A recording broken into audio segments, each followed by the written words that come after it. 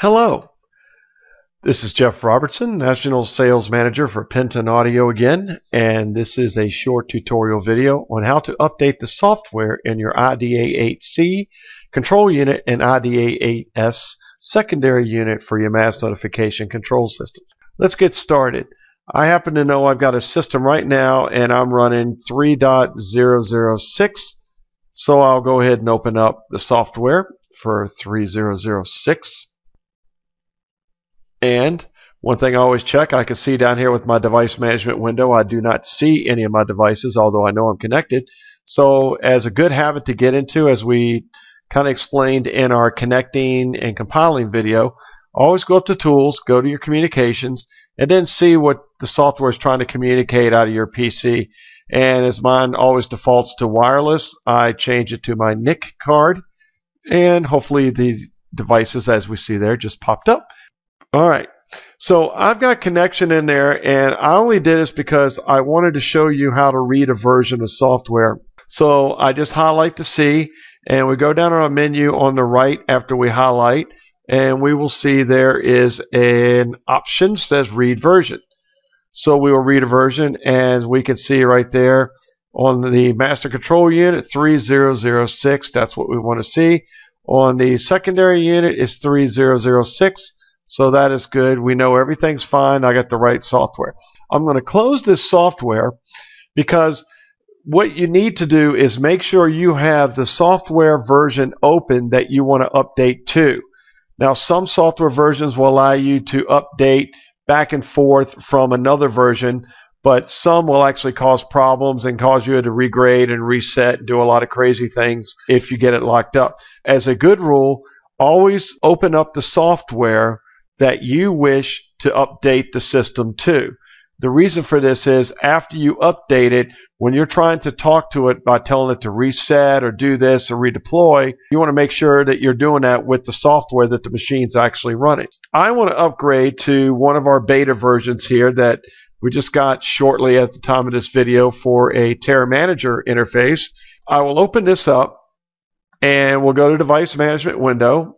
Once again, Communication, Tools, change it to my NIC card, and they should pop up here momentarily.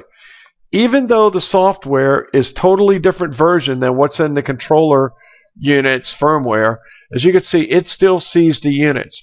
Now, if I went and tried to do a reverse file or whatever, it would give me errors. It would say check version failed. You're running on a totally different software than what the machine has in there. So I'm not even going to attempt that. Notice my mapping's not even here. So what I want to do is update these to the 3.0018 from the 3.006 software that happens to be residing in the machines right now. As a rule, always update the secondary units first before you do the controller. There is a reason for that. The reason is the secondary units, once you update them, they could lose communications with the control unit. Not to worry, because when you update the control unit, then they'll all be on the same software platform and be able to talk to each other. Then there's no way to get to the secondary units to push the update files to. It'll fail. It won't let you do it because they're not talking to each other. So always do the secondary units first, then go back and do the control units. In some rare instances, you actually have to go back after you update a control unit and then re-update the secondary units if you're making too big of a jump in the software. But let's give this a shot. All right, I'm going to highlight my network, and I can highlight either one of these at this point. It doesn't matter. This is my whole local network here. And over in your menu to the right, scroll all the way down to the bottom, and you'll see Update. Click on Update. All right. Now, once we have the update, you'll see here's everything. If I had 6 secondary units to one controller, they would all be listed here as well. So what I want to do first is go locate my update file. So I'll go to my browser folder, and right up here, and if you ever wanted to know where the defaults are, I'm using Windows 7. I'll go back here. You go to your computer, C drive, your program files, 86, and you'll see a TEAS folder. And under a TEAS, here's all your studios and all your other TEAS programs, your Terracom programs, whatever you've installed. This is the default folder where it will put them. And as you can see right here, I got 18B for beta. And I'll click that, and every one of these TEAS Studio folders has an update file folder at the very bottom. We'll open that up, and here's all my different IDA8 devices. So the first one, like I said, we want to do our secondary device. I'll open that, and you'll see the update folder. And every update file has an extension ASU. That stands for ATIS Studio Update File. So we'll highlight, click Open, and then once I do that, the controller disappears from my list because it won't even let me try to update the controller secondaries with the wrong update file. So you can't mess up it so bad. So, but all my secondary units will be listed here. I only have one, so I could either highlight one and all the network highlights because there's only one. But if there were several of them, I could do one at a time, or I could just click this all button right here and would push the update to all the secondary units at the same time, so you don't have to do each one individually. I go down here to the update icon at the lower right and click that, and this will take about 2 to 3 minutes, so I'll be back with you shortly.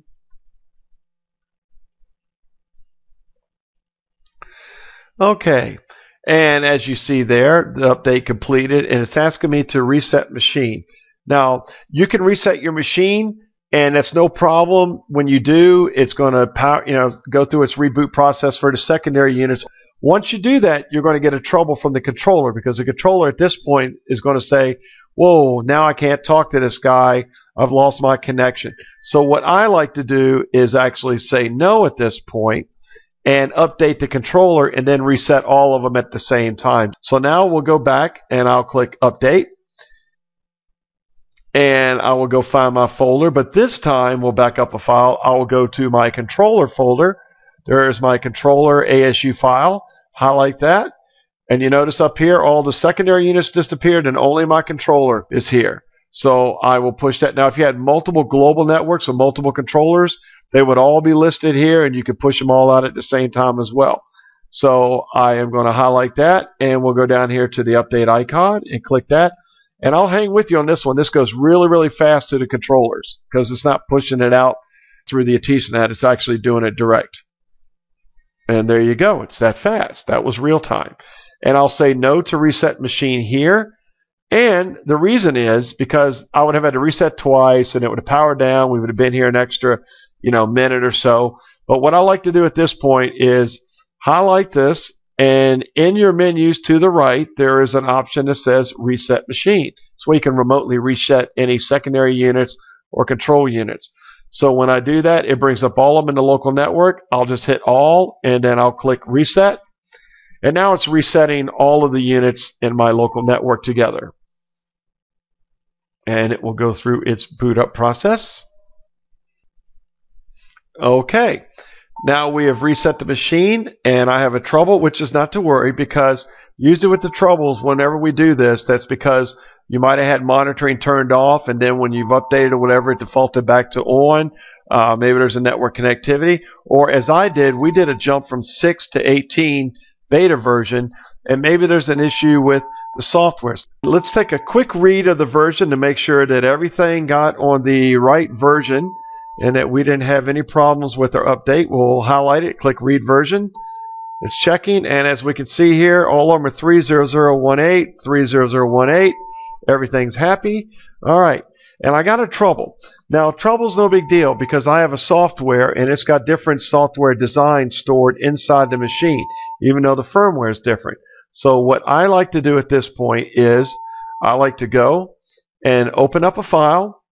And this is going to be the files that we set there and saved earlier. So we will open up the design file. There it is. There is the design file. And one thing I like to do is come in and compile. And once we compile it, then we go in and we will store the design. And we didn't do the mapping. So once I click on the mapping, there they are. Once we got the mapping done, we can come back and store. And now we're storing the program in there, and that should eliminate any faults because now we put the program that was in there previously back in there, and it's also running on the current firmware and software. Now we're back online. All my troubles have gone away. We are ready to go. So that is how you update your system. Just make sure you follow simple rules. Launch the program you wish to update to. and then connect to your IDA8s and then update to the software you're using at the time. Always update the secondary units before you update the controllers. If after you do that, I like to reset both machines together or power down the machines. Either way will do the same thing. When you click on reset on the right, then what that does is that makes sure it resets all the secondary units, especially if they're remote from the controller. The other thing to make sure you do is I like to open up the file, compile and store the file, make sure your mapping is okay. All you got to do is click on mapping once you loaded the file, and once you store, you should be fine and your trouble should have gone away and you should be clean and green. Thanks a lot. If you have any questions, please visit us at www.penton-usa.com. Thank you and have a terrific day.